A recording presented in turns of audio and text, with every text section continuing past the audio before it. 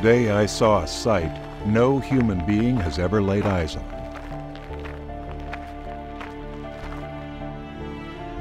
A region in the great Alaskan wilderness, laid bare by a volcanic eruption. The utter devastation will make further exploration difficult. My team and I are running low on supplies. This evening I have left base camp alone to do some scouting. I have not seen an animal or any living creature since entering the blast zone. Tomorrow we hope to send an expedition out from the base camp.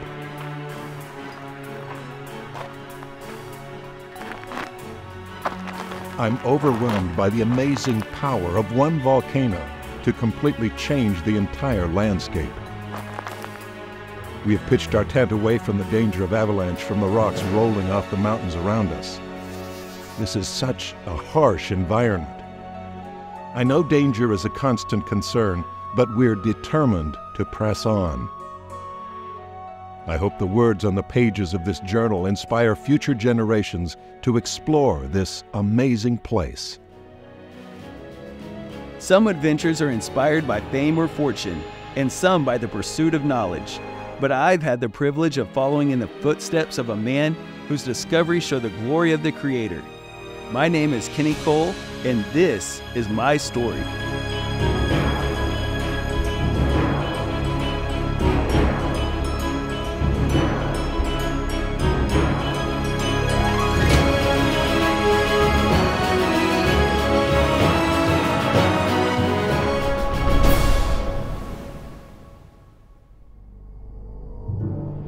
On June 1st, 1912, earthquakes were beginning to rock the little Indian village settlement of Katmai Village.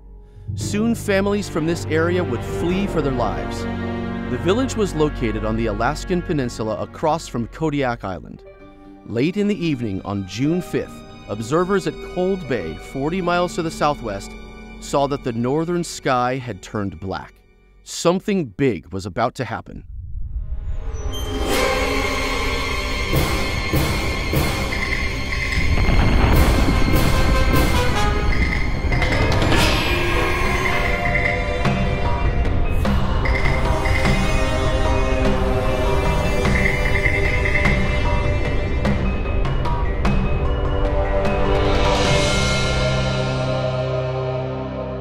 First of all, I will let you know of our unlucky voyage.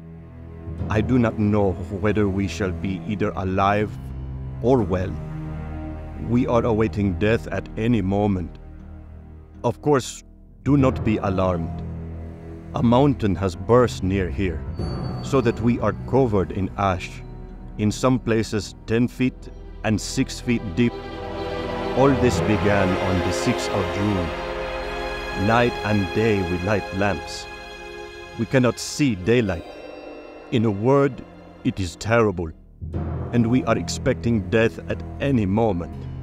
And we have no water. All the rivers are covered in ash, just ashes mixed with water.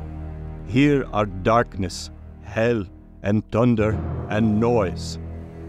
I do not know whether it is day or night. Vanka will tell you all about it. So kissing and blessing you both. Goodbye. Forgive me. Perhaps we shall see each other again. God is merciful. Pray for us. This letter from a native fisherman named Ivan to his wife demonstrated the fear of those living in the area. Kodiak Island heard the blast and saw the ash cloud from 100 miles away. Ash fell for 3 days, covering the area. Another native living nearby, known as American Pete, reported, Mount Katmai blew up with lots of fire, and fire came down the trail from Katmai with lots of smoke. He and a few others immediately fled the town of Naknek. Some fleeing from Katmai village arrived in little boats filled with ash and pumice from the eruption that began on June 6th. They told stories of how they'd escaped hot rocks being hurled down from the sky.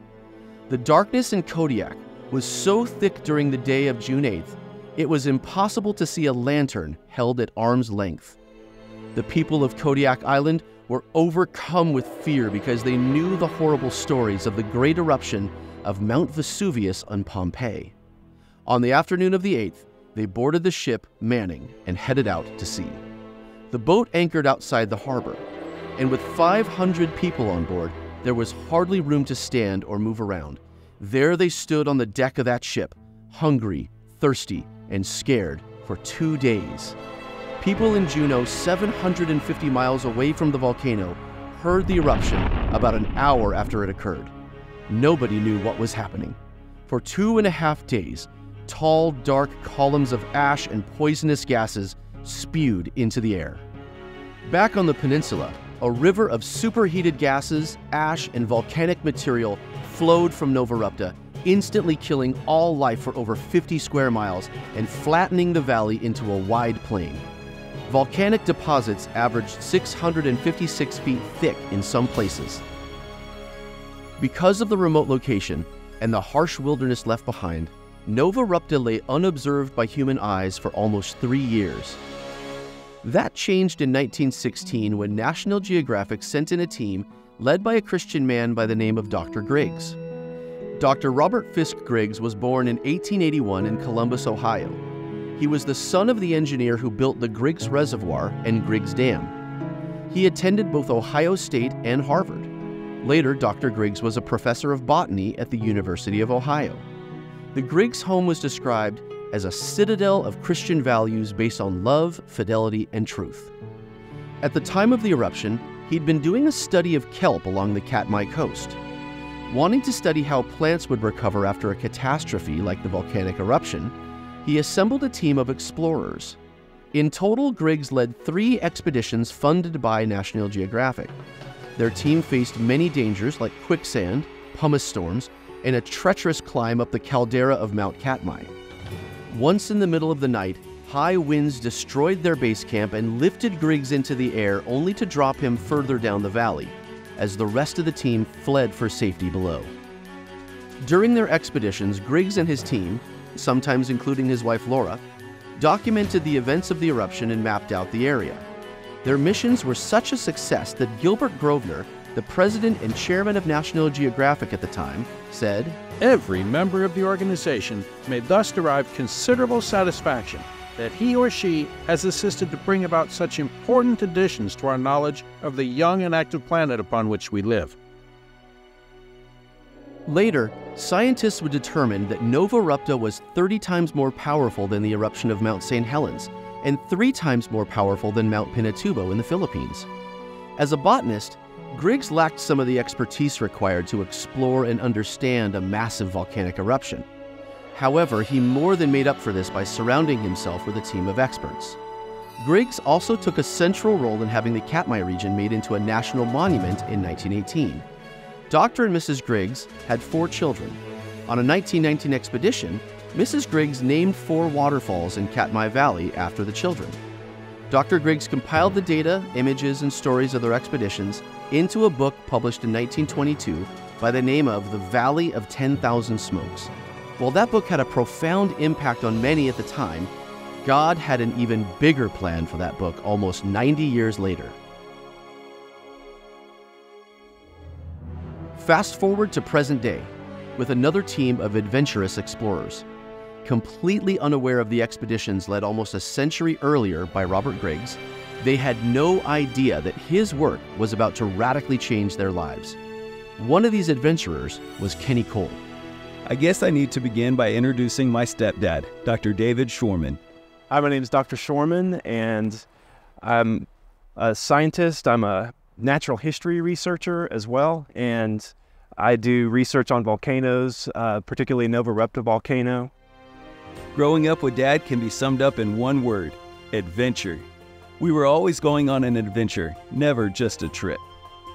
Dr. Shorman, his family and friends, have done everything from fishing in the Gulf of Mexico, to conducting marine science camps for homeschoolers, to 7-day raft trips on Alaska rivers, to hiking through places no one has been in over 100 years.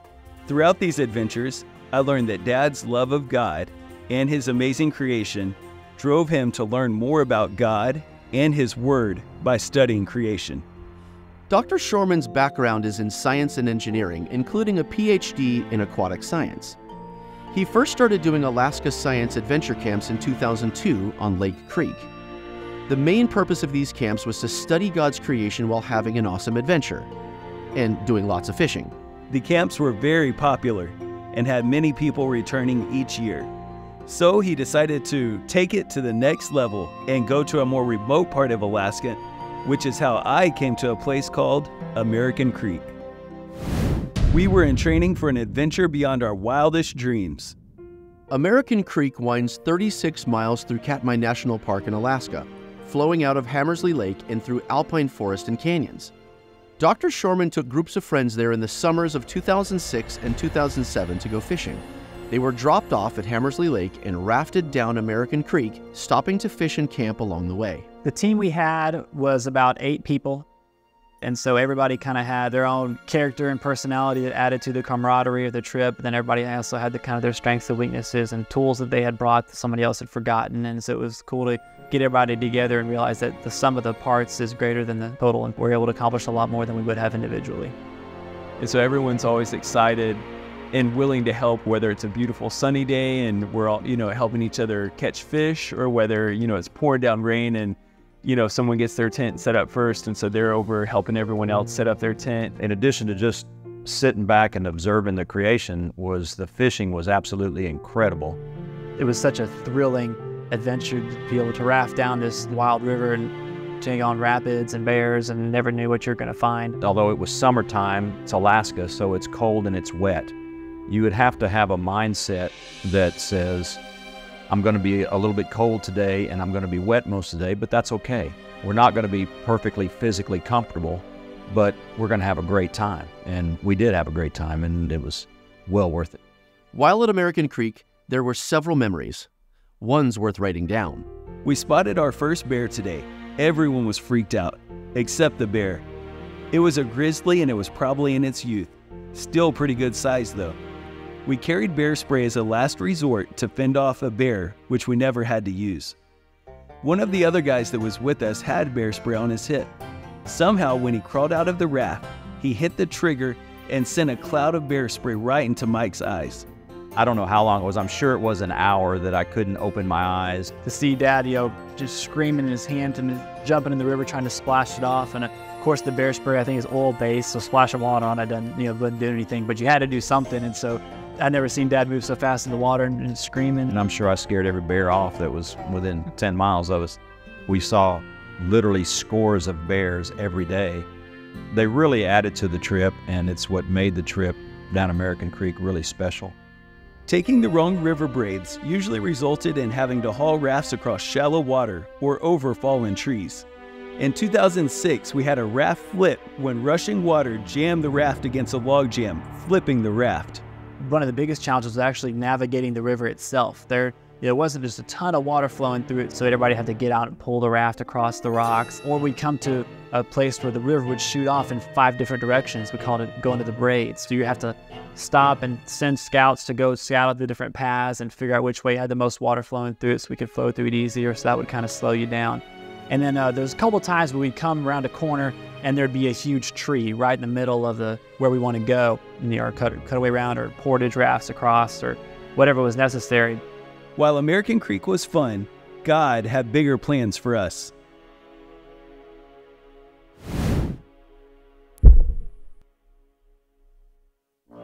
So that's what life looked like for this team of friends. Crazy adventures, wild fishing trips, and learning about God's creation.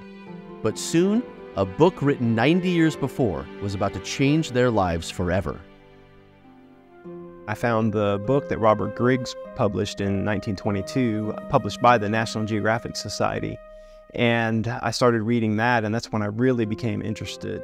And the more Dr. Shorman read, the more he realized the importance of Dr. Griggs' expeditions. And there was a figure in there that particularly drew my attention, and it showed basically the eruption of Novarupta. It was like a cross-section through the Valley of 10,000 Smokes, and so it had a layer there of the Novarupta volcanic material that was deposited in the valley, and then beneath that some glacial action, and then beneath that a huge layer of sedimentary rock called the Naknek Formation, and then beneath that magma layer and granite layer. And I just saw that, I was like, that's creation, flood, ice age, present day conditions. That's the whole pattern there. And so, you know, not only was it Novarupta a great evidence of catastrophism, it was a great evidence of just the whole story that's in Scripture from creation to now. And it was then that the goal became clear. God was calling Dr. Shorman to relive the adventures of Robert Griggs and use the expeditions for his glory. Well, my motivation in making the trip was just to see it, and just because of the creation, flood, ice age, present day condition pattern that was there, and then the comparison of this major catastrophic event at Novarupta with the major cataclysm of the flood. I mean, I just really wanted to see that with my own eyes. That adds some credibility to it when you actually get out there and put your hands and feet to it and experience that, and then go and tell others about it, rather than, you know, me just writing about Novarupta and not ever have been there, have some photogeologic evidence of the event. When Dad shared the story, I knew I wanted to see it for myself. I read some of Dr. Griggs' book and kept thinking how cool it would be to go there and see it 100 years later and find out what had changed. I'd say that was the main reason that I wanted to go, is to try and accomplish the same things he had. Before I visited Novarupta, I read Dr. Griggs' book cover to cover, read some other research papers about the area, so I knew something of what I was getting into. Soon, Dr. Shorman assembled his team. It would comprise some of the same crew as their trip to American Creek. His stepson, Kenny Cole, who, by the way, had recently had a hairline fracture in his neck, a broken ankle, torn ligament, and dislocated elbow. Could he make such a physically demanding journey? Mike was the seasoned team member who'd been on many trips with Dr. Shorman. John, his son, had miraculously recovered from recently breaking his back, and this trip was the ultimate test of his physical therapy. Joel was a young and accomplished explorer, and Tommy was just there for the thrill of adventure. We had the same team as the American Creek trip, so we were all used to each other and knew our strengths and weaknesses. We sat in the lodge and talked about the fact that this was going to be more extreme and more demanding on us. We knew God had prepared us, but it was a little humbling and a little stressful to know we had to rely so much more on each other. But we were committed, because through the things Dad had shared about the volcano and the evidence it left behind, we knew we would see more of God on this trip. Because of a previous commitment, the team broke up into two groups. Dr. Shorman and Kenny would leave first, followed a day later by the others. Kenny and I went together, and then the Boryaks and Joel and Tommy, they came as a separate group. But we got out there the day before them.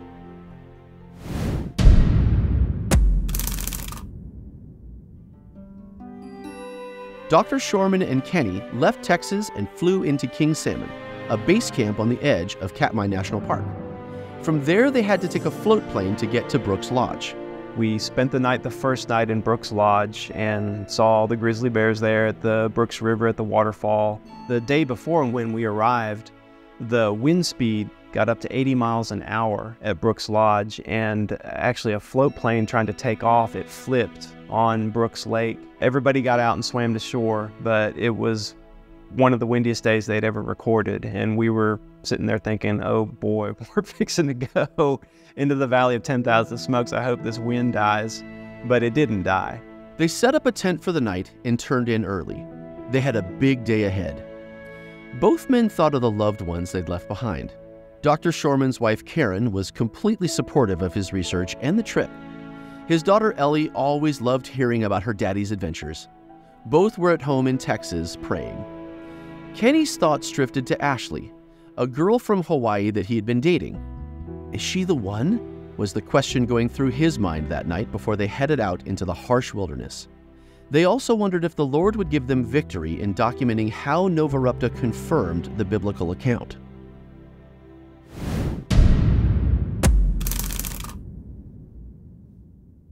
The next morning, Kenny snuck out early to hike over to Brooks Lodge for a last big breakfast. After packing up, they took a 23-mile bus ride from Brooks Lodge to the Three Forks Overlook and Robert F. Griggs Visitor Center, which borders the edge of the Valley of 10,000 Smokes. They took a little time to look through the Visitor Center. This is the end of the line for most people. But to get to Novarupta, Dr. Shorman and Kenny set out into the blast zone. Their goal was to reach some small cabins at the base of Baked Mountain, 13 miles away. I was expecting Novarupta to be a whole lot more similar to the American Creek trip than it was. It didn't occur to me that we were actually going to see such devastation. They wanted to reach the west side of the Valley of 10,000 Smokes and spend their first night in the valley at the base of the Buttress Mountain Range, which sits 3,356 feet above sea level. Even though we were out of the main valley, the tent still was getting whipped the whole night long by wind.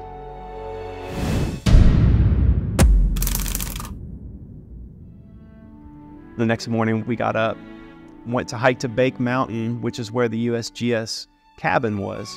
And as we started to hike across the Valley of 10,000 Smokes, the wind started to pick up. By the time we got to Bake Mountain cabin, the wind was so strong, it was picking up 1 to 2 inch pieces of pumice. And it was like a little tornado of pumice would be coming. You could hear it coming. And we would just have to stop, put our heads down, and just kind of cover up like that and wait for the storm to go by, turn our backs, and then when it would stop, we'd get up and hike some more. The team described the sound of these pumice storms like a freight train. They would hear the sound start way out in front of them and then get closer and closer. Hang on. It was probably about every 5 minutes. Just a big group of pumice would get picked up and just carried along. So a pumice storm is hard to explain if you've never necessarily been in the situation. It's a lot like a hailstorm, but with kind of really, really light, but hard, sharp rocks flying horizontally at you. Kind of like getting peppered with sand, but a little more painful. And maybe a little more scary just because they're so big. We had to put our wind pants on because we were getting cut. And our legs had cuts all over them when we got to the cabin that day. So just a lot of challenges like that. Quicksand, falling in quicksand. It's another big deal because we didn't know how deep it was. So, yeah. On the way, Dr. Shorman and Kenny came to the River Lethe. According to Dr. Shorman's research, there was a place where the river was narrow enough to jump across, but after several hours of searching, they couldn't find it. So we decided to wade across it. This particular area, though, it's a little sketchy to cross the rivers, and you have to kind of pole across it, checking ahead of you, and to check and see what the ground is like underwater. I had read you could either jump across it, or there was places where there was kind of a wide valley, but you had to be careful there because the wind blows the pumice and the ash, and it'll fill up the stream bed. And if you don't use a stick to probe, you might come across a spot where it just drops 20, 30, 40 foot deep. Yeah, it was definitely an experience having to test it as you walked across, not knowing if your next step was gonna be 100 feet below you. After we got in though, we were really pressed to get out pretty quickly. So it was freezing and our feet went numb immediately. So that was kind of fun.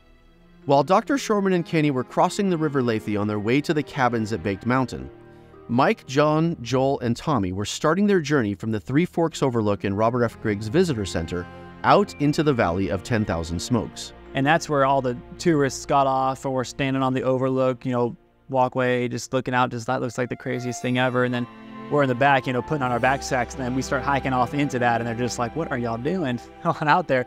At first, it was still, as we're kind of descending into the valley, there was still some plants and some trees and brush. And once you get this overlook, it looks like you're looking out onto a desert. The horizon just kind of hazes off. You never really see the end of it. When we were on American Creek, everything was lush and green, life everywhere, bears, fish, eagles, hawks, wolves. And then when you were in the Valley of 10,000 Smokes, the side of Novarupta, there was nothing. You wouldn't even see birds flying. Very little, if any, plant life. It was the antithesis of American Creek. Couldn't be any more different. Anywhere you go in the world, there's going to be just little bugs and ants or birds or something there. Here, there's nothing. There's no ants. There's no little crawling anything on the ground. There's nothing flying over. It's completely desolate. There really hadn't been much change since Dr. Griggs had been here. The changes between Griggs' expedition and our expedition, other than the fact that the fumaroles had calmed down and we didn't see very many fumaroles, there was a little bit along the edge of the valley, there was plant life starting to come back. While there was life along the edges of the valley, Joel was surprised by how empty the valley looked. I just thought I was walking on the moon or I don't know, someplace else.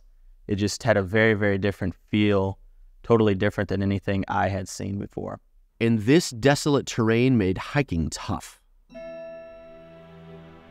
Back at the River Lethe, Dr. Shorman and Kenny were observing the river flowing through a massive volcanic deposit. While crossing the rivers were a formidable challenge, they also provided some great lessons, such as the stream power law. This equation is used by many scientists to determine the age of a stream or river. It takes into account the rate of erosion, the hardness of the material the stream is flowing through, the size of its drainage area, and the slope of the water flowing. Supposedly using this equation, scientists can figure out how long a river has been cutting through its riverbed.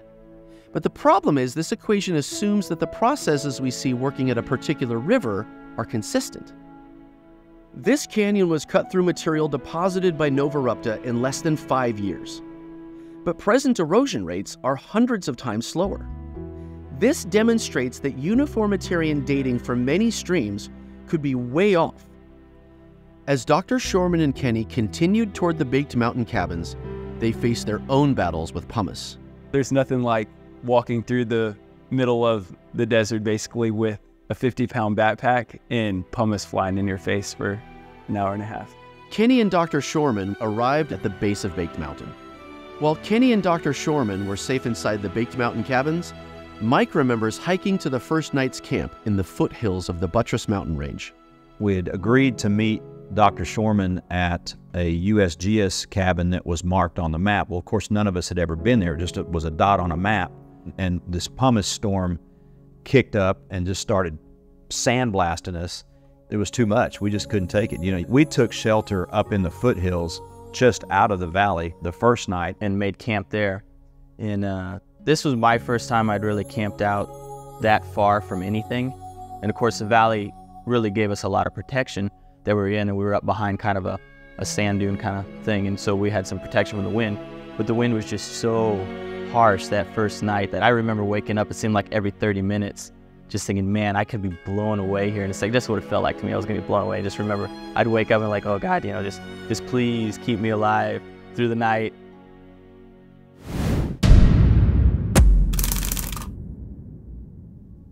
The next morning, as they began the journey to meet Dr. Shorman and Kenny, they suffered a major setback. Maybe it's about a little after lunchtime, and we kind of see the ridge where we think the cabin is, and then I look real close, and up on the hillside I see two what look like ants hiking across the side of this hill. I'm thinking, oh, that must be them. We start hiking. We get, you know, maybe, I don't know, a half mile off or something to where they're able to see us. I know they're able to see us very well. We can see them stop and look in our direction. So we're thinking, oh, that's good, he sees us. He'll probably wait for us now and wait till we can catch up. And then he just keeps walking. I'm sure he wants us to go follow him to wherever he's hiking to. And so we go follow him. He's moving fast, and he's keep going. We're trying to trek him, and we finally find his trail. We're following his footprints across this valley, and he's not slowing down, and just really starting to get a little bit ticked off at him. And we see him break up for camp or for lunch or something, and we were hustling to catch up to him. I'm getting pretty mad. I'm hot and tired, and we catch up to him, and it's not Dr. Shorman. It's a couple other hikers that just happened to be out there at the same time.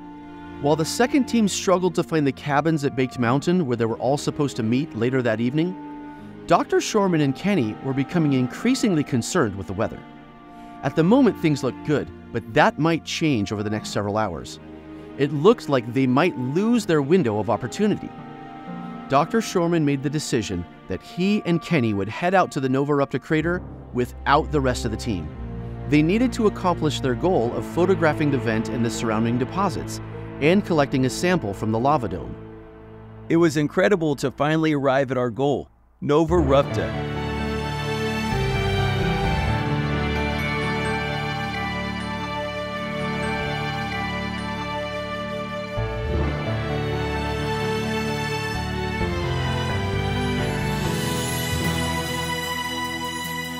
As we walked around this lava dome, we couldn't help but wonder about God's amazing power.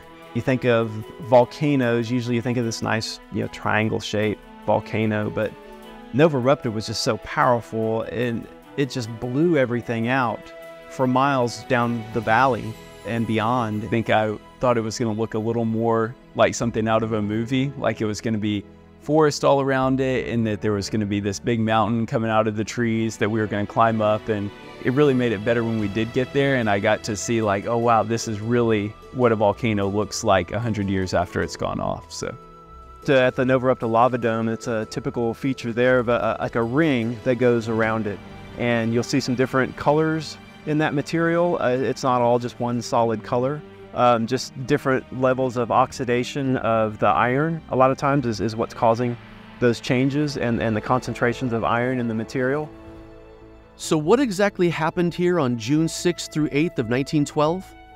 In Psalm 104, verse 32, it says, "He looketh on the earth, and it trembleth. He toucheth the hills, and they smoke." God is so powerful that a simple touch of his finger and an eruption like this can completely eradicate a landscape and create a completely new one. Mount Katmai is located 6 miles east of Novarupta. Somewhere near Novarupta was a shallow magma chamber filled with molten rhyolite and dacite. A second magma chamber of dacite and andesite was centered beneath Mount Katmai. The 2 magma chambers were connected by a series of underground channels. At 1 o'clock in the afternoon of June 6, 1912, or possibly earlier, rhyolite began spewing and oozing from Novarupta's vent. As the shallow chamber near Novarupta drained, Mount Katmai's chamber started to flow into the void and out Novarupta. As the pressure was relieved from underneath Mount Katmai, the top of that mountain collapsed down inside itself. There was a cubic mile of material that fell 1,000 feet into the void. Robert Griggs, he thought that Mount Katmai had exploded, and that's what caused the eruption, and that's how all the material filled up the Valley of 10,000 Smokes, and the ash that went for thousands of miles. He thought that all came out of Mount Katmai.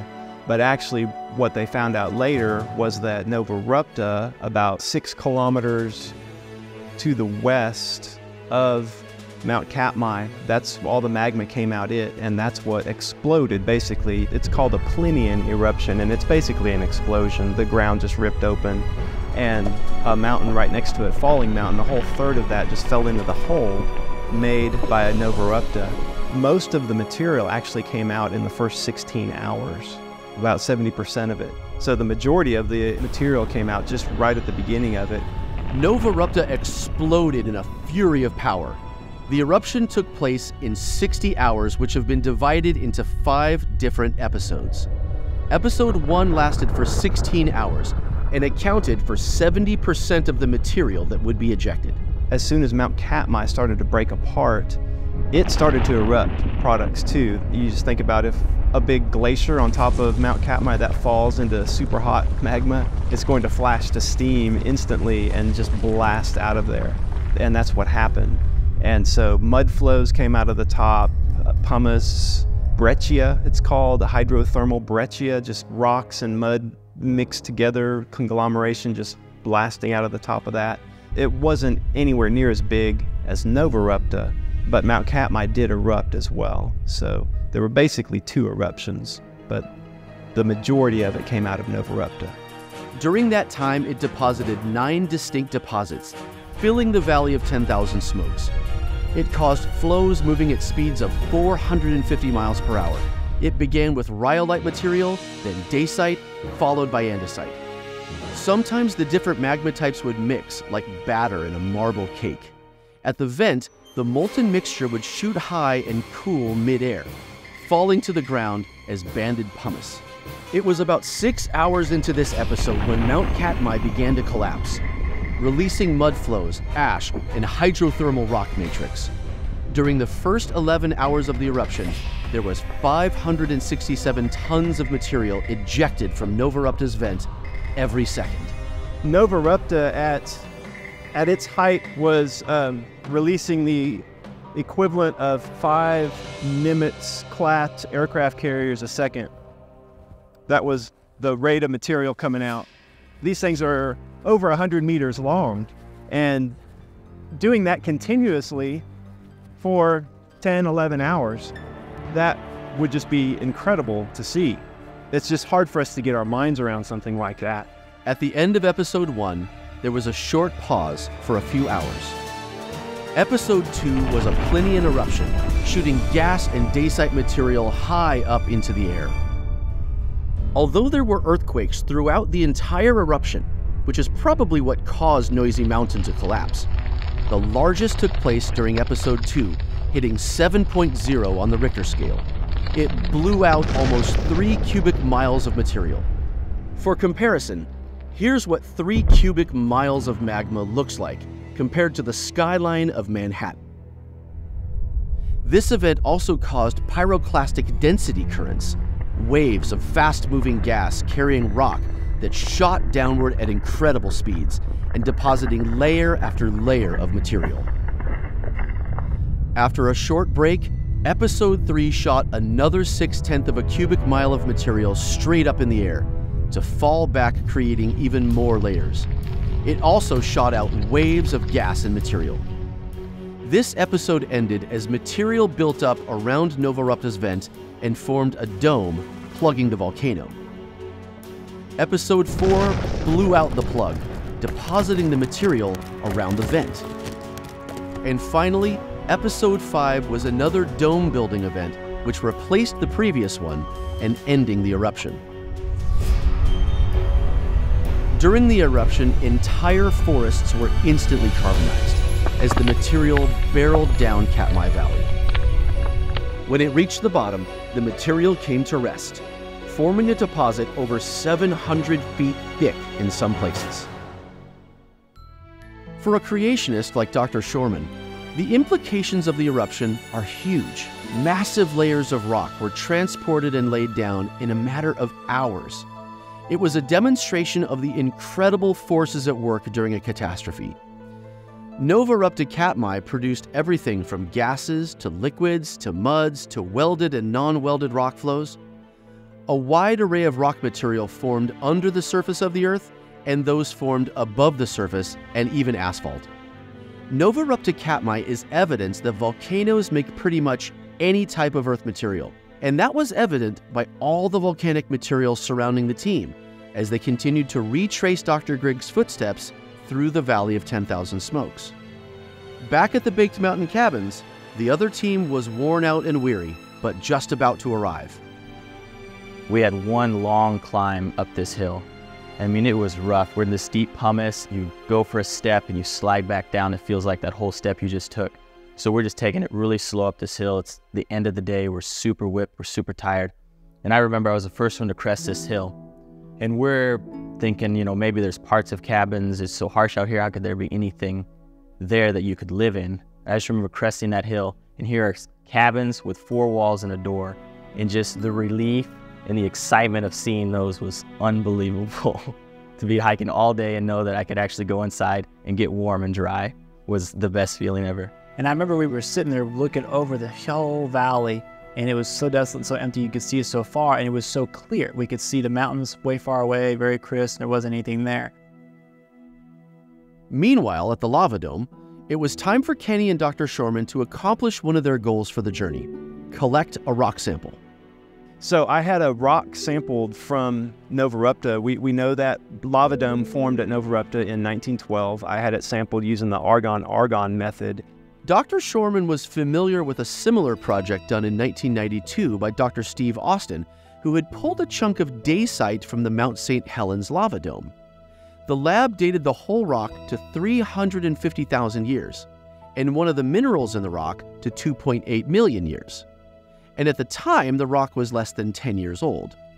Because he wondered if a rock from Novarupta would produce similar results, he and Kenny carefully collected and stored a piece of rhyolite from Novarupta. So how are rocks dated anyway? One of the most common methods is radioisotope dating. Many rocks contain radioactive material. Over time, this material releases energy, and slowly loses its radioactivity, turning it into another material. In other words, parent material decays into daughter product. It's thought that this decay happens at a very steady rate over time. So to date a rock, we simply measure the amount of parent product and the amount of daughter product and estimate the amount of time it would take for the decay to take place. And it's upon this foundation that dating of rocks stands. When this foundation crumbles, then most of the evidence for an old Earth crumbles with it.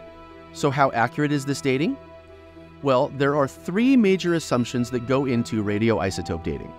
The first is that when the lava cooled to form a rock, at that moment there was only parent material. No daughter product was present. At this point, the so-called radiometric clock is set to 0.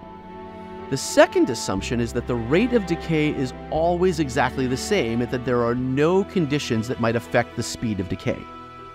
The third assumption is that there is no contamination that can introduce unexpected parent-daughter product to artificially throw off the ratio.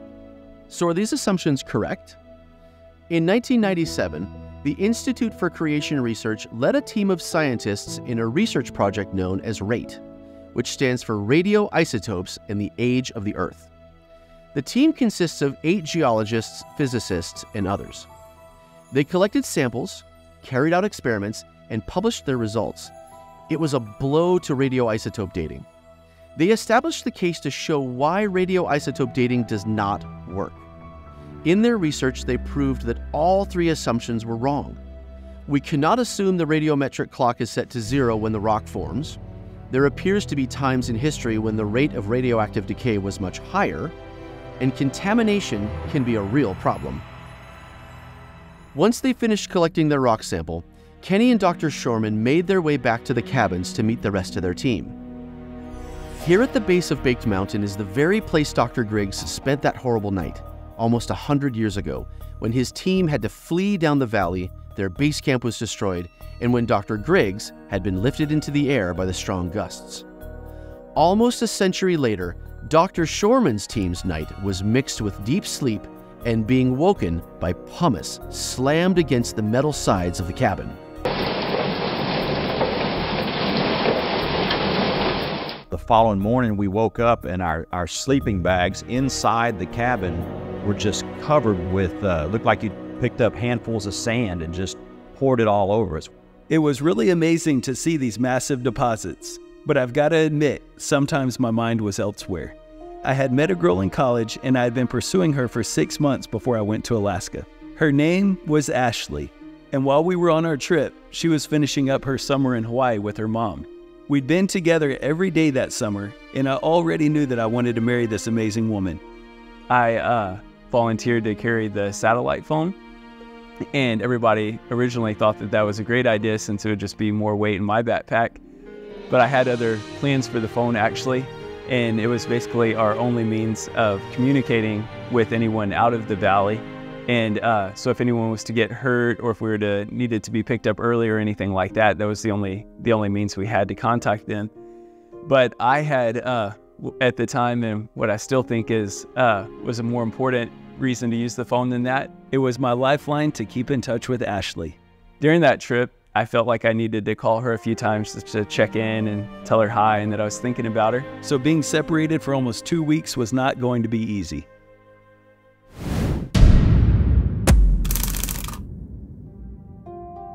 Kenny and Dr. Shorman had been to the Novarupta vent the day before, but the weather seemed good enough to return with the whole team. When I always thought of a volcano, I think of a massive mountain. And here Novarupta actually erupted out of a valley. And that was amazing to me. As they hiked toward the vent, they couldn't help but think about what had happened here almost 100 years earlier. There had been hot, gas-filled material spewing from the vent and filling the valley, sloshing hundreds of feet up the sides of the surrounding mountains. But there wasn't just rock coming from the eruption. In Genesis chapter 7, verse 11, it says, "In the 600th year of Noah's life, in the 2nd month, the 17th day of the month, the same day were all the fountains of the great deep broken up, and the windows of heaven were opened." What were those fountains of the great deep? Did you know that one of the main things ejected during a volcanic eruption is water? Where does this water come from? It appears to be stored in deep reservoirs below the Earth's surface. The scripture describes the fountains of the deep bursting forth. You can just imagine us spewing out of not just water, but other materials like the rhyolite materials that filled in the Valley of 10,000 Smokes. At high pressure and temperatures, water no longer acts like a gas or a liquid. At this point, water becomes very corrosive and can eat through rock. It was probably this corrosiveness of supercritical water that helped eat away the material under Katmai Peak, causing it to collapse. One thing about a volcano is that magma comes up from underneath and pressure starts to build up. And as that magma becomes more and more shallow, it starts releasing a lot of its gas. And that pressure that builds up, eventually that can find a crack or break through. And if water is above it, if say there's a glacier above it, the glacier starts to melt and that water starts to seep down in and hits the hot magma, that expands as a gas as well. And then you can end up with this just explosive, sudden event. Water comprised 60% of the material issuing out of Novarupta's vent during the first 11 hours. And with that, it transported mass amounts of material from the volcanic vent and deposited them here. One thing we can see there is just this massive catastrophic event that happened, and that helps us get our mind around the flood and the global cataclysm, that Genesis describes in Genesis 6-8. And I think a lot of people have said, stuff this big couldn't change this fast. And to go out to Novarupta and see exactly how much climate change and devastation can occur in the matter of a few hours was kind of physical evidence for me, as showing just how devastating Noah's flood could have been and how fast it could have changed everything in the world. To think of a flood on that level of catastrophe. After investigating the Novarupta vent and taking pictures, they started out on the 6-mile hike to Mount Katmai. As they climbed, a thick cloud bank moved in, drastically reducing visibility. Reluctantly, the team abandoned the climb. Photographing and researching Mount Katmai was part of Dr. Shorman's mission to show more about how the eruption caused such catastrophic layering. For now, it felt like defeat. But Dr. Shorman realized he'd have to save it for later. We attempted to hike up to it, and the weather wouldn't let us get there. And in fact, we attempted twice, 2 days in a row, and the weather was just bad, and we couldn't make it up there. And so that was kind of disappointing. Not being able to make it up to what we called Crater Lake was disappointing. The couple times we tried, never able to make it. So I have to be satisfied with pictures for now. Not only did the team have to make the hard call not to climb Mount Katmai, but soon they realized they were lost. Dr. Shorman's GPS had died, and Mike had left his back at the cabin. They couldn't see far enough ahead to make out landmarks, and they became confused. They realized they'd been heading the wrong direction. Likewise, all the moisture in the air had caused their camera to stop working, which left Dr. Shorman with no way to document the trip. Had they lost all of the photographic documentation they'd already gathered over the past few days? They decided it was time to stop and strategize. It was stolen moments like this that Kenny saw opportunities to sneak away. I made another call to Ashley. It's so good to hear her voice, and I love sharing all that we were experiencing out here. The problem is the time we were on the phone goes by so quickly, and I noticed today the battery is running low. I have no idea how much time is really left, and we were still a few days away from our pickup point and miles from any help. I have been praying when to tell the rest of the group, and I know that means no more communication with Ashley until we are back on the plane home. And it turns out that I talked to her a little more than I planned on, and by the end of the trip, we didn't have any more battery left in the satellite phone, which I think made a few people pretty nervous. But eventually, the weather cleared enough to get their bearings, and they began the trek back to the Baked Mountain cabins. By God's grace, the camera began working again. On the way back to the cabins, Mike and Dr. Shorman decided to take the lower route. The younger men decided they would take the hour-long hike up to the top of Baked Mountain. At an elevation of 3,500 feet and 1,000 feet above the valley below, they found fossilized clams. There are marine fossils found on just about every mountain in the world, including the tallest, Mount Everest. Are these fossils left over from the Genesis flood?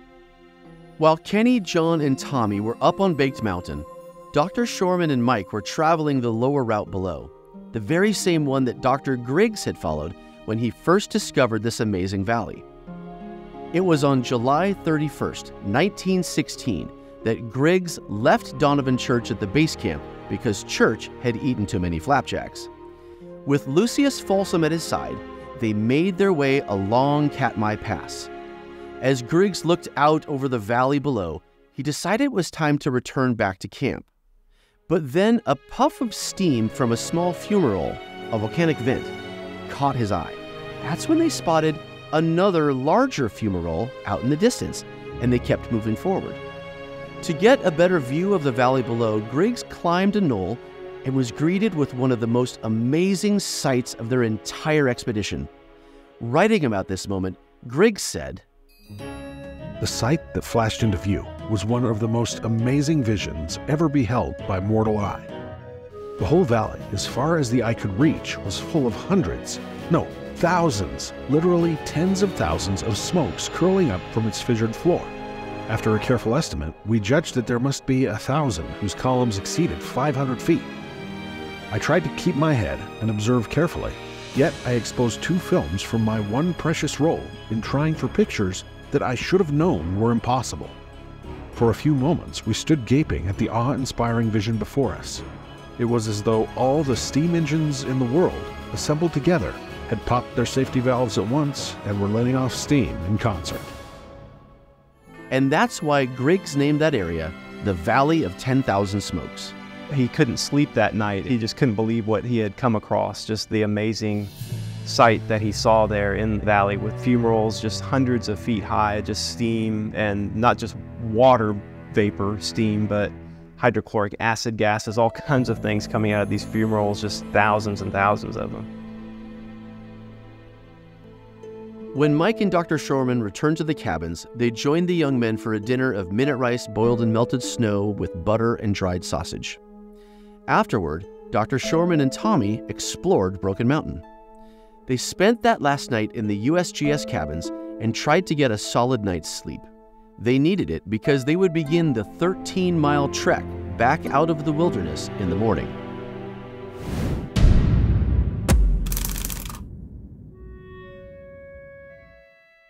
During this journey back to the Three Forks Overlook, once again the team crossed past the foothills of the Buttress Mountains. Unfortunately, Tommy was starting to feel sick. Dr. Shorman knew time was ticking to get him back to a warm shelter for the night. As we continued our journey, there were many times we felt weary. You know, when you have a 50-pound pack on your back and you're hiking, it's like hiking along the beach in the sand there. So it's, you know, every step you take, especially if you're going uphill, you slide down half that step. So it's just really strenuous and hard. Basically walking through the beach every day and just having to keep going forward because you really can't stop. Just as the team was getting closer to their destination, they encountered another challenge as they once again faced the River Lethe. This time they found a place where they might be able to make a dangerous leap across. So we'd walk up to the edge of this river and it would drop off down where the roaring river was going below. There's no way you can cross this chasm where the river is. And so we're just thinking, wow, we have got to get to the other side of this river somehow. We found a good spot to jump across and we just had to make sure and time that correctly. So we all kind of take our backpacks off and one guy, you know, takes a big leap across and is able to get across, and he catches the backpacks of everybody else, and everybody just kind of took turns leaping. And I was pretty confident we could make the jump. Wasn't too worried about it, but you had to kind of have it in the back of your mind, you know, if we get caught up in this river, 100 feet downstream, it drops off, and we're not going to live through that waterfall and the rest of the valley. So we really need to make this jump, you know, well. And I think if we slipped, it would not have turned out very well for any of us. So that was a little bit nerve-wracking and had to think about that one, but we were able to jump across. Everybody made it okay, so we got all suited up again. It was places like here where the River Lethe had been cutting through the material that the team could document the deposits being spewed out by the eruption. At Novarupta, the magma chamber that broke open and basically cracked out and shot out the Valley of 10,000 Smokes, that spewed high silica rhyolite out into the valley, and that formed the Valley of 10,000 Smokes, and it came out in several distinct packages, they were called, and Robert Griggs called the flow the Great Incandescent Sand Flow. So if you could just imagine this hot glowing sand flowing across this valley, just smothering everything in its path, and filling the valley up to depths of 700 feet in places. This deposit is known as a valley-filling ignimbrite. An ignimbrite is a term for when volcanic material is trapped in hot gases as they blast outward from an eruption. As they travel, they lose energy, and as the gas dissipates, the material is deposited on the ground below. In a volcanic eruption, there is continual surging of these ignimbrite deposits that fill basins below. And that is the definition for the term valley-filling ignimbrites. And here at the River Lethe, that is exactly what they saw. Novarupta was sending wave after wave of superheated gas, carrying gas-filled ignimbrite material and dumping it right here. It created micro-thin layers in some places. In other places, the material was welded together. This type of ignimbrite is referred to as welded tuff. In some places along the River Lethe, the welded tuff layer is over 20 feet thick. At one place to the west of the river is another type of non-welded and thinly layered deposit called a HEPI deposit. HEPI stands for High Energy Proximal Ignimbrite.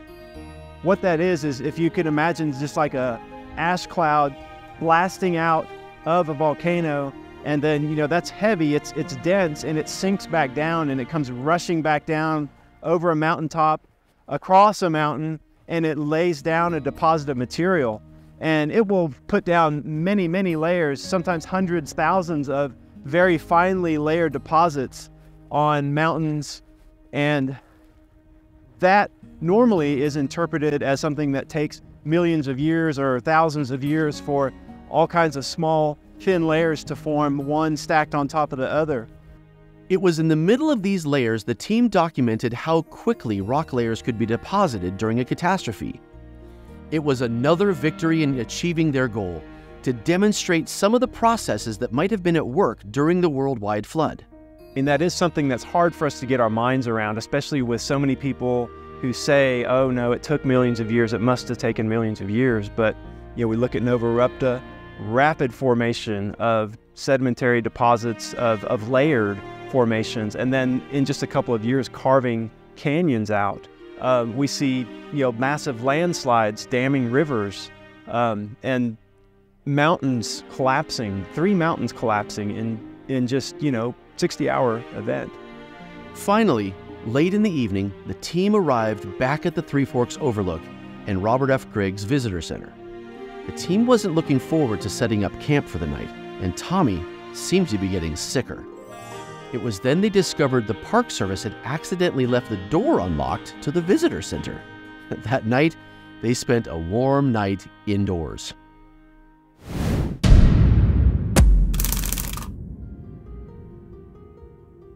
The next morning, the team was up and out of the visitor center before it opened to the public. Later, they joined a ranger-led hike to the nearby Yucak Falls. At this site, they were able to photograph the Naknek Formation. While the team could clearly see the rock layer at the falls, this layer had been exposed in several places throughout the trip. As it turns out, this layer would play an even bigger role in Dr. Shorman's research in the following years. After investigating Yucak Falls, the team rode the bus back to Brooks Lodge and spent the night along the shore of Naknek Lake. While there, John, Tommy, and Joel caught northern pike for dinner. The next morning, they flew to Anchorage. They had done it. They had braved the wilderness and documented much of the geological evidence revealing how a smaller cataclysmic event could help us better understand the reality of the Genesis flood. After the trip, Dr. Shorman did have the rock sample that he and Kenny pulled from the Novarupta Dome, dated by the New Mexico Geochronological Research Lab. He had it dated in 2012, exactly 100 years after the eruption. It ended up giving dates as high as 5.5 million years. So that should make us ask questions like, well, if this gives us such erroneous dates, what other geologic timescale dates are wrong as well? The test was wrong by a factor of 55,000 times. It's sad that so many have been misled by these faulty dating methods. Multiple times this has happened where scientists have taken rocks that they know were formed out of a volcano and solidified at a certain time, and then had the radiometric method done on those rocks also, and the differences are just massive, just like we had at Novarupta. Novarupta is not the first time that's happened, the sample that I tested there. So it makes us question other dates that have been given at Novarupta. For example, Garnis Curtis believed the rock underneath the Novarupta lava flow was 150 million years old. Recently, another expert claimed that they're 10 to 20 million years old. So it seems that we discovered again what many creation scientists have already known: radioisotope dating completely fails. Therefore, Christians do not need to be intimidated when scientists use radioisotope dating to question the validity of the Bible. And it makes the age of the earth an important issue. Reading Ephesians says, by grace we're saved through faith and not of works. So it's not that we have to study earth a certain amount in order to get saved. That would mean that salvation is works-based, and that's not what Scripture says. So it's not a salvation issue. But I do think it is a gospel issue in that we can do damage to the gospel story. I mean, the gospel begins in Genesis and with creation, and God tells us to take dominion. While the first expedition was a success, Dr. Shorman had not completely achieved the goal. He documented all of the rapid deposits from the eruption and demonstrated the processes that might have been working during the flood, and had shown the problem for radioisotope dating. But he still needed to establish the biblical history found in the layers at Novarupta. That February, I proposed to Ashley at a vineyard in College Station, Texas. She said yes, and we were married that August in Kauai. Not long after that was when I got word from Dad that he wanted to do another expedition to Novarupta. Only this time the route would be much more uncertain, since no one had been there since Dr. Griggs. Ashley immediately said it was way too dangerous, and there is no way I would be able to carry enough satellite phones with me. So she said the only way was for her to come with us. I was so excited. We knew there was so much more to discover. God had so much more to show us. No one had explored that area in over 100 years, as well as the fact that no one had ever really explored it in depth at all. Just made it really neat to be some of the first ones to ever step foot out there and to get to see what was really out there. I knew I wanted to go back and explore it some more, and it's just so big, it's hard to get it all in one trip. So we decided to go to the other side of Novarupta, the backside of Mount Katmai, the south side, where there's been a lot less research, a lot less exploration. As far as we knew, we were going to be the first ones following in the footsteps of Dr. Griggs. I definitely used the book as a guide to help us understand where to hike, what interesting features we wanted to see, and just to understand the story too of the whole eruption. I thought, well, obviously there's other people who have done research besides Robert Griggs since 1920s, and so I started looking for more research and started finding out new information that people had found out about the eruption. But Dr. Griggs' descriptions didn't provide the exact routes. There weren't any human trails anywhere. There was no sign of people anywhere, and no evidence that people had done that trip ever, maybe.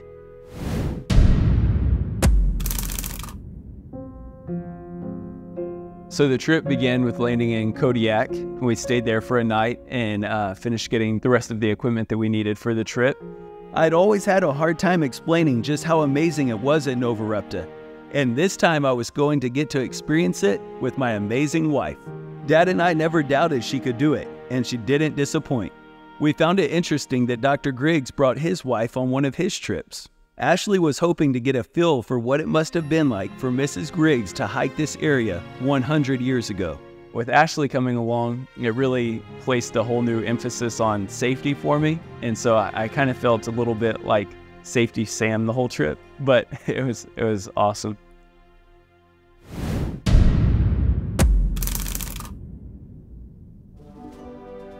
The next morning, we flew out on a float plane and flew over the area that we were going to be hiking, Katmai. While the plan was to make their base camp at Katmai Lake, the pilot explained to them that Katmai Lake would be too small for him to get up enough speed to take off again after dropping them off. For that reason, they had to land at Dakavac Lake to the south, and then hike to Katmai Lake. During the flight, Dr. Shorman asked the pilot if he knew the best route from Lake Dakavac to Katmai Lake. The pilot burst out in laughter and explained that no one had ever traveled that route before. The pilot said he didn't know that we would be able to make it, and he didn't know of any such route to get from Katmai Lake to Dakavac Lake. Just before it was time to land, the pilot decided that without the weight of the three explorers and the weight of their gear, that he actually would be able to lift off from Katmai Lake after all. But he reminded them that he would still have to pick them up in 3 days at Lake Dakavac, and that they'd have to find their own route. That afternoon, Dr. Shorman, Kenny, and Ashley settled in at Katmai Lake. From there, that was kind of our base camp for the first 2 days. We camped just right off of that lake. When we initially flew in, I would describe it as seeing God almost painted like watercolors. It was like the sand, the rocks, everything in the distance was almost like a brown, orange, purple tint. The crystal clear blue water, or the birds chasing something small that, we maybe couldn't even see, or the birds chasing us, or even just the backdrop of that particular terrain to the sky. It was just, there was something about it that was still vibrant. And then landing and getting off the plane and everything just being so still and so quiet, and never having experienced that before, living in the city and used to lights and sounds and birds and all of that. It was a whole new experience for me.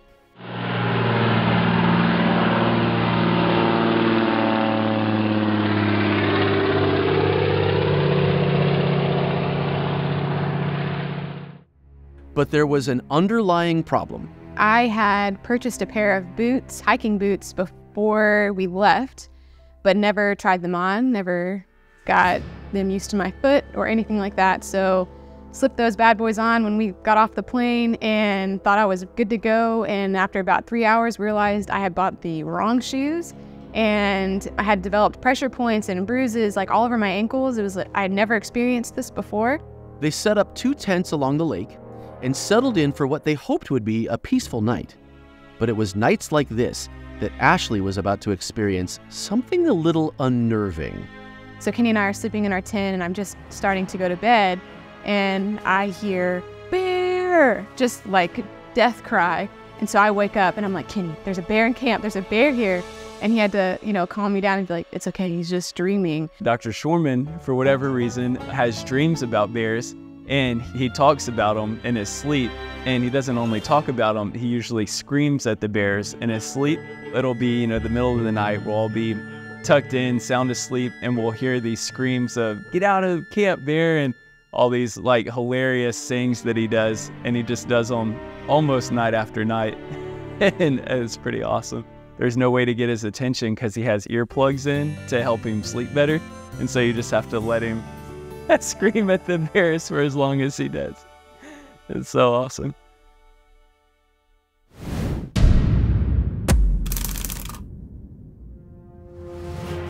The next morning, Dr. Shorman, Kenny, and Ashley hiked from Katmai Lake into the upper Katmai River valley below. They saw the river cutting through the landslide debris from the material that slid down the face of Noisy Mountain. 3 mountains collapsed during that 60-hour eruption, and one of them, Noisy Mountain in particular, it formed a landslide of andesitic material, and it dammed up a lake. That happened in a very short amount of time. This natural dam, according to Dr. Robert Griggs, caused Katmai Lake to grow to 400 feet deep, 210 feet above the present lake level. He wrote that the lake covered at least 950 acres and comprised of 8 billion cubic feet of water.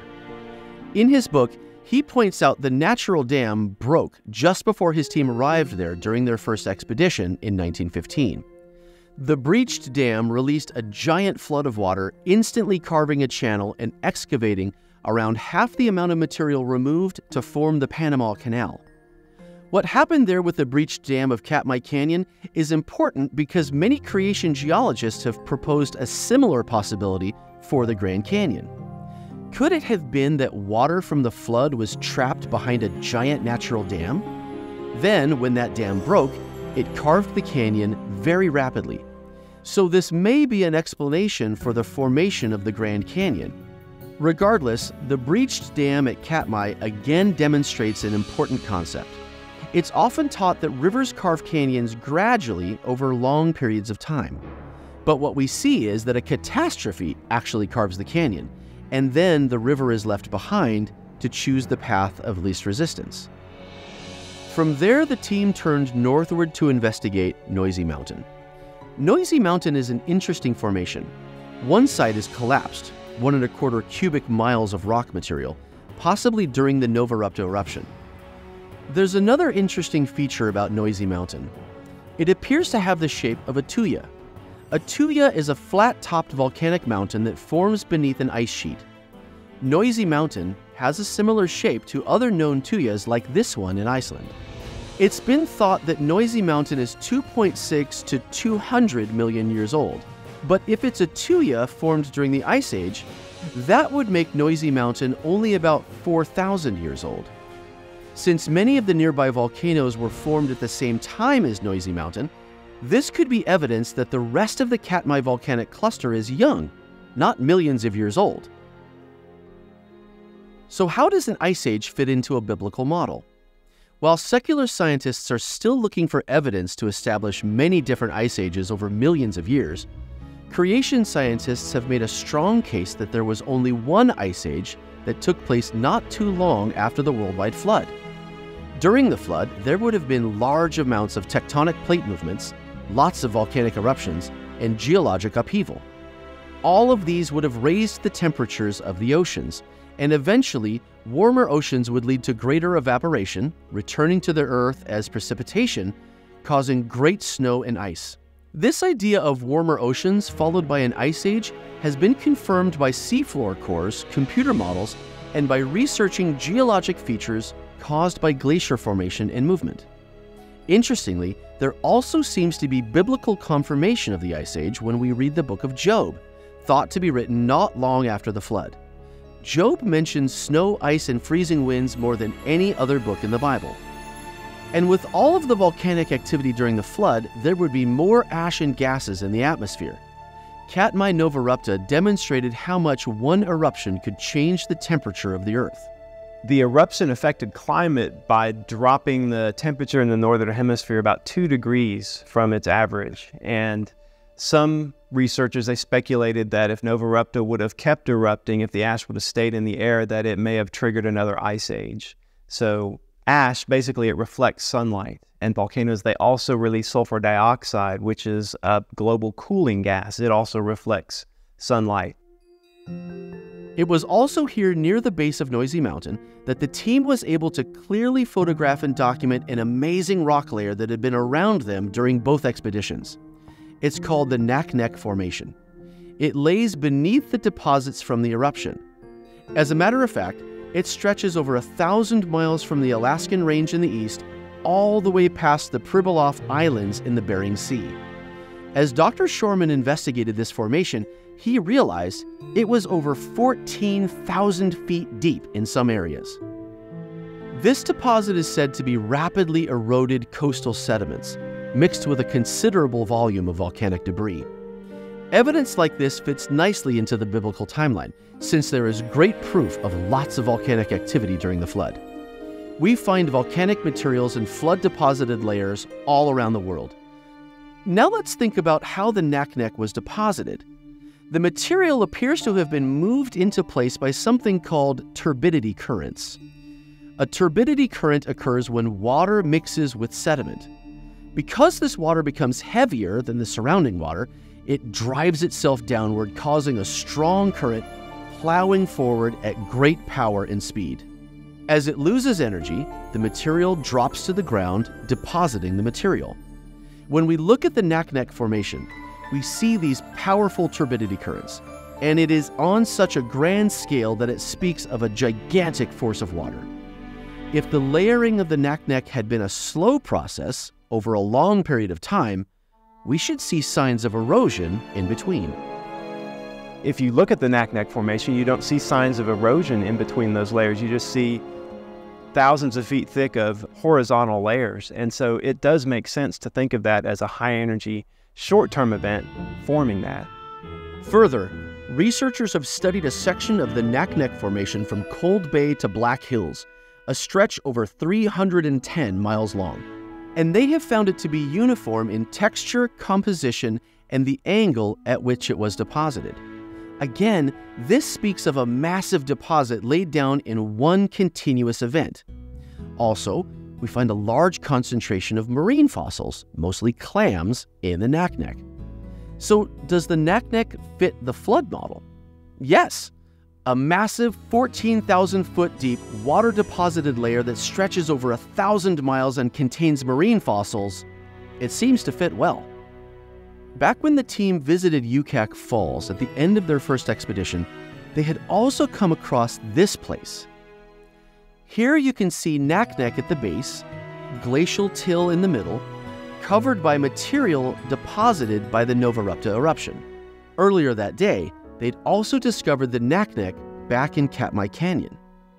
Now, here at the base of Noisy Mountain, the team investigated this site. They discovered and documented glacial boulders, and above those were layers of Naknek that had been uplifted after the Ice Age. And so it was during this part of their expedition that they saw the biblical pattern of creation, flood, Ice Age, and present. This was exactly what Dr. Shorman hoped he could accomplish while on this trip. On Dr. Shorman's first expedition, one of his main goals was to summit Mount Katmai, and he had failed due to weather. Now with Kenny and Ashley, they knew this was their chance. As they headed out from Noisy Mountain, they came across a beautiful crystal-clear spring flowing from Noisy Mountain. Since no one had been on the backside of Novarupta since Dr. Griggs, it had most likely never been named. So to honor his 10-year-old daughter, Hey, I think we should name this Ellie Springs. What do y'all think? Oh, yeah, let's do it. After Ellie? Yeah. All right. Ellie Springs. Later that afternoon, the team climbed to make it to the base of Mount Katmai. Dr. Shorman was thrilled to get a second shot at making it to the top of this volcano. Unfortunately, Ashley's boot had been cutting deeply into her ankles. Kenny realized that although his wife was willing to make the climb, she was in severe pain. And the weather wasn't cooperating. Finally, the three made the heartbreaking decision to not climb Katmai. We've failed twice now to get to the top of Mount Katmai due to weather conditions. While Kenny and Ashley began making their way back to base camp at Katmai Lake, Dr. Shorman investigated the Princess Glacier. Meanwhile, Kenny and Ashley had come to the Katmai River once again. They had to get across to make it to camp. I had never experienced that type of chill over my body, and so it was shocking at first. It was hard to get used to, and after the first river, you cross it and it's like, oh, that was fun. You're proud of yourself, and then you look ahead and it's like, do I have to cross that river 10 more times? And so it gets a little demoralizing. Safely back at base camp at Katmai Lake, Kenny pulled out a knife to fix Ashley's boots. Was telling Kenny, like, either I have to just walk barefoot or you got to do something about these boots. So he pulled out his pocket knife and cut the top off of both of my boots. And so I had like the funniest looking boots you'd ever see in person. It saved the rest of the trip for me. I don't know if I would have finished. That night before turning in, the three of them discussed plans for getting back out of the wilderness. They had a 17-mile hike ahead through a mostly uncharted area that to anyone's knowledge, no human had ever traveled. They had to be at Lake Dakavak by 5 p.m. in 2 days. And although they were doing okay, their supplies were running a little low, and if they missed the flight out, they'd have to wait an extra day for the pilot to return. So the plan was to make it to Lake Dakavak by the next evening, spend the night, and relax and explore the lake. But what they didn't anticipate were all the challenges that were going to stand in the way of making that goal.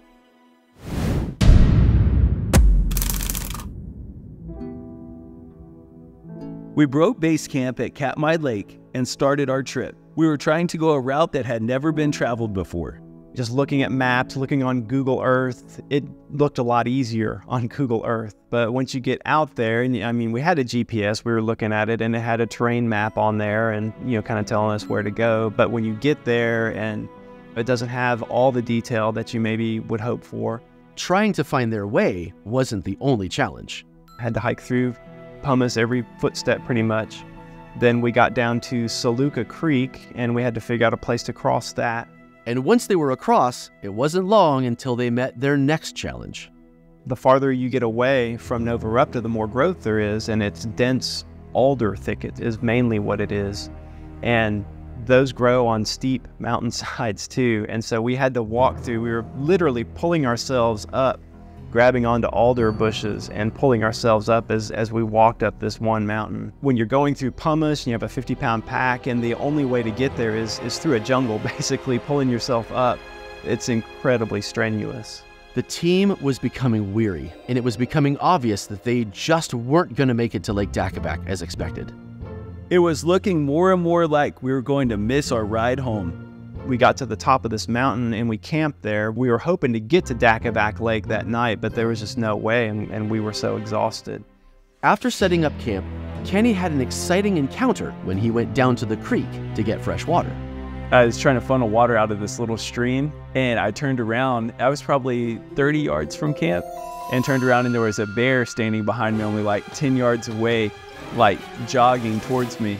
And so I grabbed what water I could and took off to the camp, and was yelling for Ashley to get the gun. I was changing into like my pajamas, and I'm like half dressed and like hear Kenny screaming, and I'm like, what do I do? So he's like, get the gun ready. I throw the gun out of the tent, he catches it, and I'm just listening to David and Kenny scream at this bear. And yeah, a lot of things are going through my mind. I wasn't sure if I should stay in the tent. She didn't know what to do. She didn't know if she should get out of the tent, or she was gonna have to like shoot the bear as it was chasing me, or what was going on. I ended up staying in the tent and waited till Kenny came and got me and told me everything was fine. That was a pretty wild experience, but we got it out of camp fine, just blew the air horn at it once, and it was good.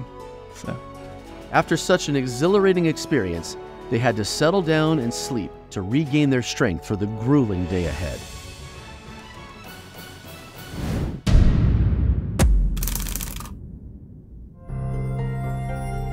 The next morning, we woke up pretty sore from fighting the dense forest the day before. But we knew we had to push our bodies forward. We only had a few more hours before our seaplane would be landing in Dakabac Lake. We started hiking down, we thought was a good way, looked at the GPS. It was covered in clouds that morning, so we couldn't see very far. They knew that they had to follow the stream they hoped ran into Lake Dakabac. We ended up on a 50-foot waterfall. And so we're like, okay, we can't go that way. Hiked back up, through all the pumice again, around to another one we thought was good, another waterfall. So we had to hike back up, go around, and we finally found a stream, and we just were like, okay, well, we can't tell for sure on this one either because it's going into a jungle. And we had about 3 hours before our float plane was going to get there. And we started hiking down the stream, and we never hit a waterfall. We had some 5-6 foot jumps we had to make, but we finally got down to the valley that went into Dakabac Lake. They had finally made it. Not only did they make it back to the lake in time to catch the seaplane, but they'd concluded 2 successful missions to Novarupta. They had investigated the volcano, demonstrated how catastrophic processes could shape the world during the flood, established the era of radioisotope dating, and photographed the biblical history found in the rock record. All their work and effort had been a success, and the data they gathered will impact the world for years to come. Our 2 trips to Novarupta were filled with fun and adventure, but more importantly, they were life-changing. It brought Kenny and Dr. Shorman, it brought us together, and it just gave us a lot of great memories and stories. In those harsh conditions, kind of in God's territory, God's country, makes you kind of realize your dependence on Him, makes you realize how little I am and how much I need the Lord and depend on Him for everything. The eruption of Novarupta demonstrated the power of God. It was incredible to see just how devastating and powerful that eruption was. But then to know that there's a creator behind all of that and involved the whole world that's so much infinitely more powerful was very impactful to me. Every day I woke up and saw these massive mountains surrounding me. It just reminded me how big, our God is. Because that mountain's something that's huge to me, but it doesn't compare at all to how big God is. I can read scripture and understand how powerful God is, how omnipotent he is, how mighty he is. But then seeing it in nature too is just incredible. The Valley of 10,000 Smokes has a good way of making you just realize how small you are. And so to be able to just kind of visualize all that, it really puts your life in perspective to the greater things of God going on around you. We read in Matthew 22:29, Jesus told the Sadducees, he told them they were in error because they did not know scripture very well and they did not know the power of God. We need to study scripture, but we also need to study his creation and get to know him better that way. God called Dr. Shorman and his team to explore Novarupta because he wanted to take the life-changing message of this volcano to the world. And now you're part of it. You've heard the stories, you've been presented with the case for creation and the truth of the scriptures. I think that if a person would go to a place like the Valley of 10,000 Smokes and see what happened there in a matter of hours, and they would truly approach it with an open mind rather than trying to filter it through some of the theories that they'd been taught all their lives, it has to be evidence of how the flood could account for the fossil record, the different terrains and mountain ranges, and even the separation of the continents. It has to be evidence for that. And there was another big lesson the team learned, and it started with their original trips back at American Creek. I think that American Creek reminded me a lot of what Earth would have been like before the fall. Everything was so green and so dense and so alive. While the Bible says God created everything perfectly, it wasn't long until mankind rebelled. Adam and Eve sinned, and that brought death into the world. As a result, there was a curse placed on all of creation. Romans 6:23 says, "For the wages of sin is death." Because we are born into sin through the original curse, we deserve eternal separation from God. But God didn't leave it there. Jesus Christ died on the cross to take away that penalty of death, to take away sin. Just like God designed nature to recover after destruction, he has likewise provided a way for us to be restored. Romans 10:9 and 10 says that if thou shalt confess with thy mouth the Lord Jesus, and shalt believe in thine heart that God has raised him from the dead, thou shalt be saved. For with the heart man believeth unto righteousness, and with the mouth confession is made unto salvation. And that was the very reason Dr. Shorman and his team risked their lives to go to Novarupta, because it helps tell the Bible's story of salvation. Some adventures are inspired by fame or fortune, and some by the pursuit of knowledge. But I've had the privilege of following in the footsteps of a man whose discoveries show the glory of the Creator. That man is my father, and with him, it's been a lifetime of adventure.